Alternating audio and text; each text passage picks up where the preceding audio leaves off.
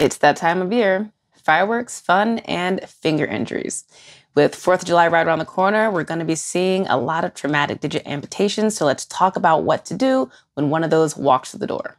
Your key priorities are hemostasis, pain control, preventing infection, and preservation of function. So during your physical exam, the Allen classification system can help guide management and also help you describe the injury to your hand specialists. So type 1 is an injury that involves the pulp only. Type 2 involves the pulp and the nail bed.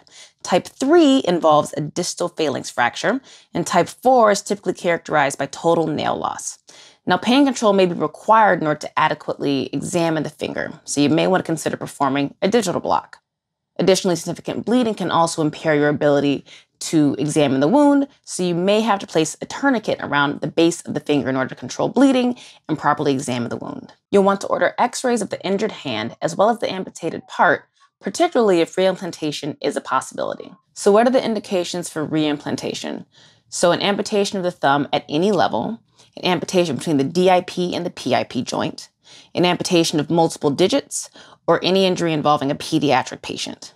Some relative contraindications for reimplantation include crush injuries, injuries that are significantly contaminated, and patients with significant peripheral vascular disease. With regards to fingertip amputations, these can be managed conservatively with hemostasis, pain control, and healing by secondary intention. These patients can be discharged with wound care instructions and close follow-up. For more proximal finger injuries, try to preserve the digit for potential reattachment. So wrap the digit in moist gauze, place the digit in a sealed plastic bag, and then place that bag in an ice water bath.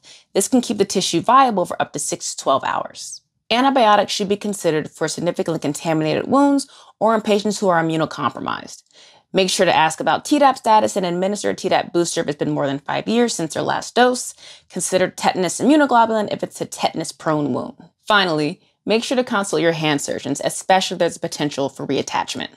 And that's your daily dose on traumatic finger amputations. Go out and enjoy your summer.